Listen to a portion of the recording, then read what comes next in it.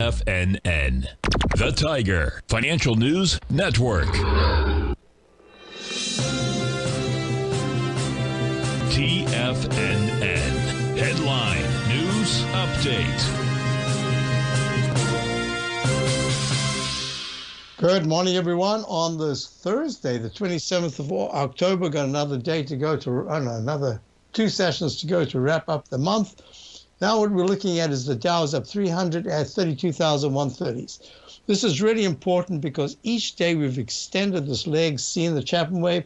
You can see the symmetry, I call it bar symmetry, from the 32,504 high back in mid-September down to not the low, because this is how you got to choose. Sometimes it doesn't work exactly. You've got to find a different point, and I have methodology for that.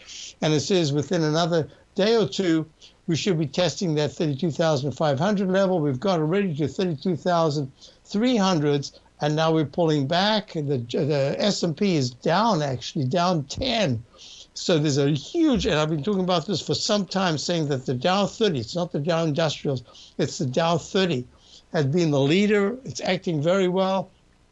You've got a pattern that's vying between the cup formation and the arch formation in the S&P. It went just above the Chapman wave inside wedge target resistance line and the repellent zone. We were up yesterday just at the 38.90s. Here we are down at the 38.19s, pulling back in a leg C, maybe a peak C today. The QQQ has been very bad. Some terrible earnings reports coming out. And, of course, today we also have Amazon. We'll talk about that in my show coming up. The target conditions out. 273.90 down over 4 points in the Qs. The IWM was holding a little bit better. It's still holding a little bit better, up 76 cents at 179.99 in leg C. Okay, here we go. Gold.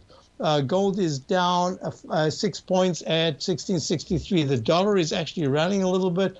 It's running up 61 ticks at 110.32. Crude oil is, in fact, doing very nicely. It's up 61 cents again today, trying to get out of this resistant repellent zone. We'll see what happens there. We'll talk about that in my show, as well as also the TLT.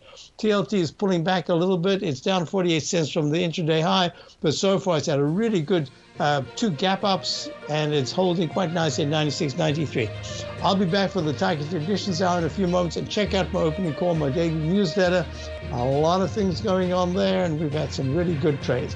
I'll be back in a moment for the Target Conditions Hour. I hope you can stay, and there's a fabulous program. Of course, we start at 9 with Tommy Jr. kicking off. Market Kickoff is the show at 9 o'clock. Fabulous show.